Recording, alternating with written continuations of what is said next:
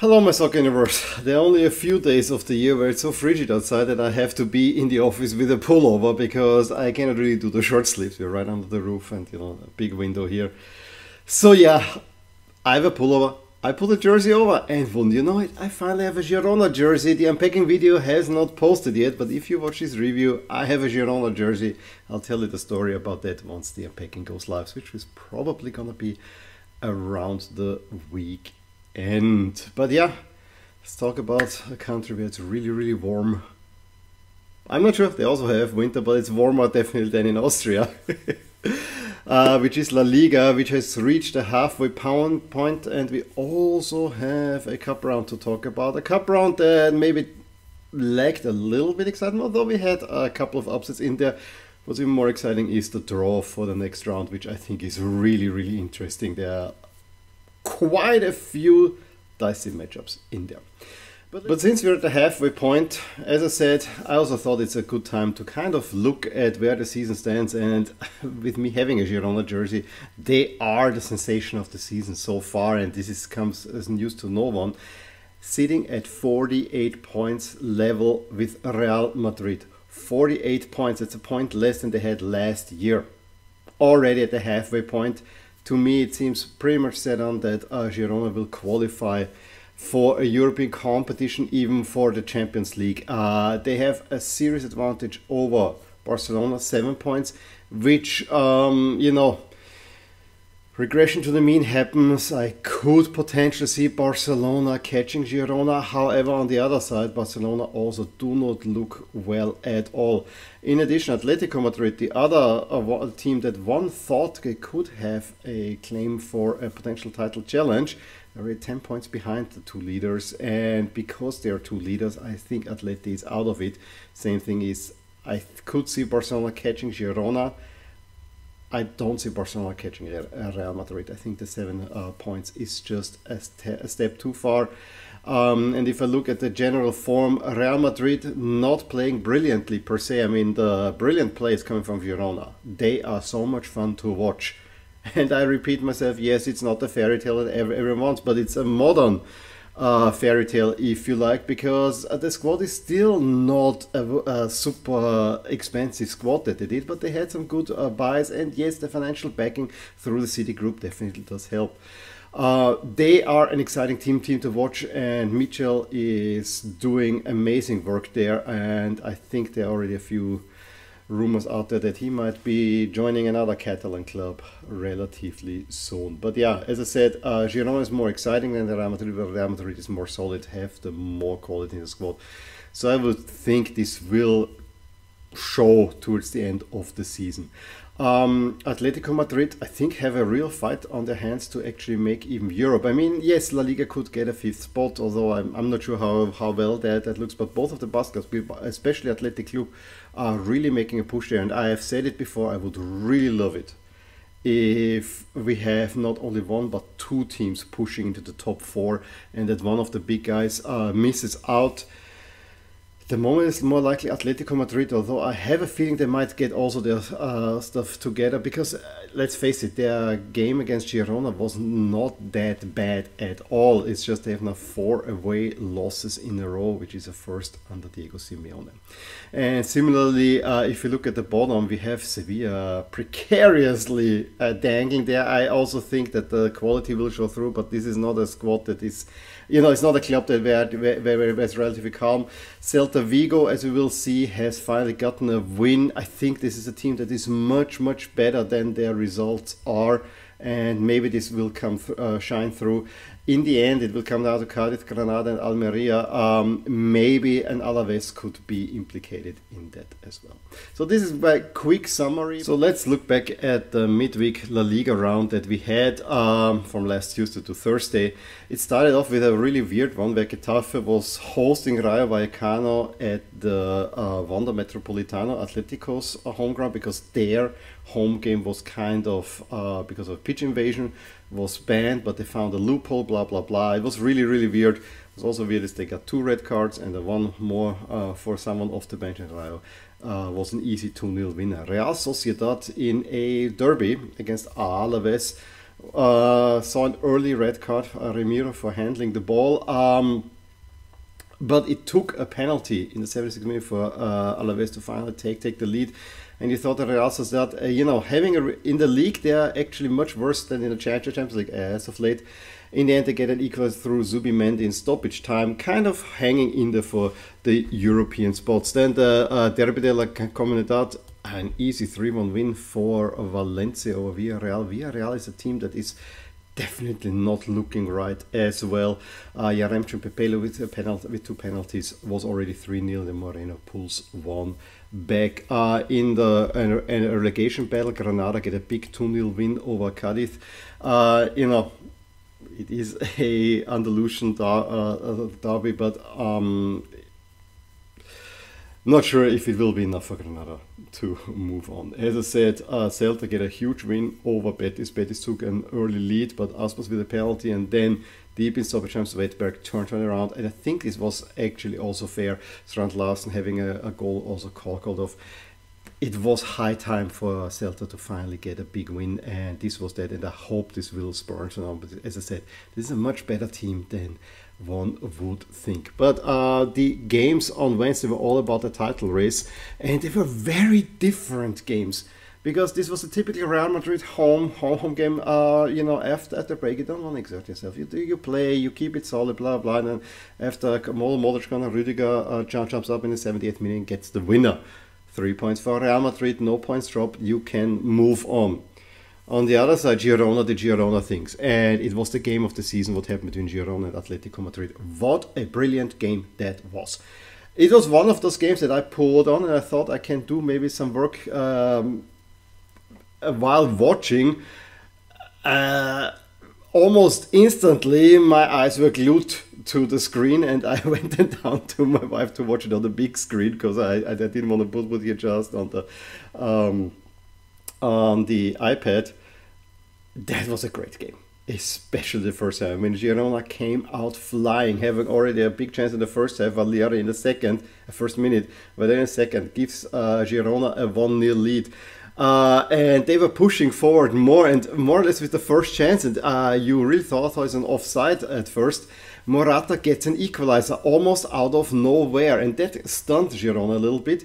However, defensive error, Savio allows Savio to reclaim the lead, and then after a corner, and again it was an onslaught from Girona, Daley Blind is standing there on the post and just puts it in from a short distance. It's 3-1, and you're thinking, they're gonna steamroll Atleti. But that was the greatness of this game, that just a few minutes later, again, almost out of nowhere, the power plays to Morata, and Morata had his shooting boots on and makes it 3-2, and 2 minutes later got an equalizer as well, but this time it really was an offside.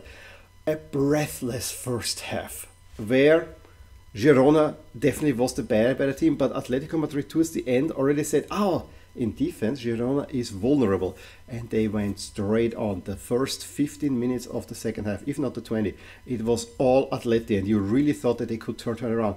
Having already a few really good chances that got saved by Gazzaniga. Morata then gets the equalizer, and for me, it seemed it's only a matter of time until Atletico Madrid are going to turn this around. Morata getting his first La Liga hat-trick to boot as well. However, that was made in the only period that after Atletico Madrid could not keep up the steam, that the game a little bit slowed, and there was also some change, especially Valeri, Torre, and Dovbik all came off. And yes, Stuani comes on, who is the stalwart for Girona. It was also Riquelme and De Paul came off for Correa and Depay, and the game got a little bit slower. And you had the feeling there will only be a winner if there's a lucky punch. And then the lucky punch comes late on when Porto plays a ball over to Martin, who is a little bit stumbling through the Atleti defense, but then with a brilliant shot out of nowhere. I mean, he basically lifts the ball while falling into the top corner, gets a 4-3 for Girona. At that point, it was actually a rather unlikely goal, and the craziness continues. This was the game of the season in La Liga for me. And I was so happy that I could watch this one. And yeah, I told you I'm all in on Girona now. As I said before, I don't quite think that they will go on to win La Liga, but it's still a brilliant performance. And they're the team to watch in the smallest stadium of La Liga as well, although I think the Montilivi looks a whole lot bigger than it actually is. That stadium is smaller than the LASK stadium. That's just the size of it. Other games, we had on a Thursday, Osasuna getting 1-0. Almeria Athletic Club continued a good form, 2-0 at Sevilla afterwards. Sergio Ramos, had a discussion with a fan who basically said, player be a little bit more respectful, while also admitting, he understands the frustration of the fans. It was actually a pretty good Sergio Ramos moment for once. And then Barcelona. The one thing that annoys me with Barcelona, even when they're playing bad, they're getting wins. That's also not speaking well for La Liga, because this Barcelona side only sitting in third place, it seems too high given the performances that they have. They were down through Munia El Haddadi, former Barca player, and Las Palmas really caused Barca some problems. Yes, Torres pulls one back because of some lax defending. But you really thought this is going to be a 1-1. Well, yes, a little bit more in the second half. First half was really bad. But it seemed like to go into the just result, which would have been a draw. And then a really soft penalty. And Gundogan gets the winner for Barcelona. As I said, as bad as Barcelona at times look on the pitch. And this is absolutely not the Barcelona. This is not Barcelona-like. I hold Barcelona to a higher standard, to be honest. They're getting the results, and that is something that has to be given to Xavi as well. Playing bad and still winning, there's something there. So the rumors around Xavi, well, I understand them. I think Barcelona will do well to hold on to him and not replace him with the fancy new coach in town, Michel, from just up the road in Girona. So at the moment, the standings in the Liga, we talked already about it in the preamble. It's pretty clear. As I said, Bilbao is maybe still on the outside looking for a Champions League spot, and on the bottom, pretty much Mallorca, Alaves, Cadiz, Granada, and Almeria, especially the latter two, are looking already as being down and out, as you would expect. We have a round coming up, but it's not a full round for the simple reason that there's a Super Cup going on. So yeah, go figure. And as always, they're gonna give us, La Liga gives us one little treat, which is of course the Basque Derby between Athletic Club and the Real Sociedad. All the Super Cup teams, Barcelona, Osasuna, Atleti and Real Madrid, will have to play then at the end of the month to complete their fixtures. But other than that, yeah, we have also an Andalusian derby in there. But it's not the greatest round. I guess my focus on the weekend will be elsewhere, except for this Basque derby that actually looks already quite juicy. Let's talk Spanish Cup. Two upsets plus another home win kind of tell the story. You see here the results of the top teams from the last season. There are two results I want to point out that are not listed here. We see Alaves beating Betis at home. That I think would count as an upset. And on the very bottom, Unionistas Salamanca from the third tier eliminated Villarreal after a lengthy penalty shooter. One has to say. This was also a game that was interrupted in overtime because there was a power outage, and then it was completed later. Interesting enough, I think Villarreal took a late lead, and then Unionistas could equalize. And as I said, won the penalty shooter. Unionistas Salamanca, also interesting story. They're of course one of the two successors of former UD Salamanca, who sometimes played in La Liga, folded in 2013. Other than that, there were not really many upsets. I mean, Tenerife beating Las Palmas in the Canary Derby 2-0, 2 red cards. Also, one for each, but the goals came early. Definitely would count as an upset too. And as I said, Alaves against the Real Betis. But Atletico Madrid had to fight hard at Lugo to get a 3-1 win. Girona not so much at Elche, as a match that already was played last season. Actually, that I saw Girona in a little bit virtual jerseys, but Real Madrid did not really have much to do. Let's face it. Arandina is fourth tier. they turned on a José penalty, and then Brahim Diaz with a typical goal. I think the biggest one is that Arda Güler got to play. Rodrigo also gets a goal, but also Nacho Fernandez scores an own goal deep in stoppage time to give the locals something to cheer for. The other one, Barcelona against Barbastro. Yeah, this was a really rough watch at times, but in the end, Barcelona see it through.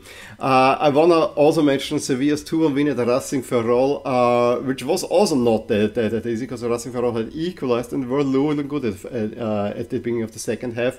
However, Sevilla twice hit the woodwork. It was on a red card for Manzanara as well, who scored the equalizer for Racing Ferrol. But Racing Ferrol probably had the best beer sponsor of all time with the Estrella Galicia, and then around a beer glass. That looked brilliant. That would be a nice jersey to add to any collection, I am sure. But I already said the big one is the draw for the next round. Yes, the first Unionistas Salamanca against Barcelona. Great for Salamanca that they can host Barcelona. Not sure if they will get enough. As I said, Barcelona is rumbling and stumbling, but usually getting the thing over the line. But then look at all the other matchups. We have again an island duel between Tenerife and Mallorca.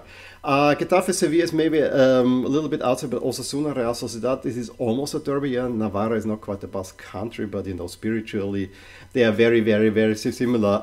Valencia against Celta Vigo. Okay, we have a true Basque derby between Athletic Club and Deportivo Alavés, and then the big one, Atletico Madrid against Real Madrid. Doesn't get bigger than that. And it's hosted at Atleti's home ground. And then Coach Mitchell is again roasting Rayo, and he of course played for Rayo for a long time, so there's also a very interesting matchup. This round has me truly excited, I have to say, and it will also be played mid-January, so looking forward to that. I think we come back from the Super Cup, where probably also Atleti against the Real Madrid could play. Maybe we get a double. Definitely interesting stuff. I will not talk about the Super Cup because this is a bogus competition, and it being hosted in Salty River doesn't help it.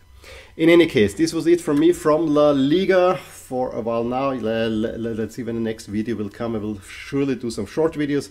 Give me a thumbs up if you enjoyed this, and I will talk to you soon more about my soccer universe. Bye! Hey there!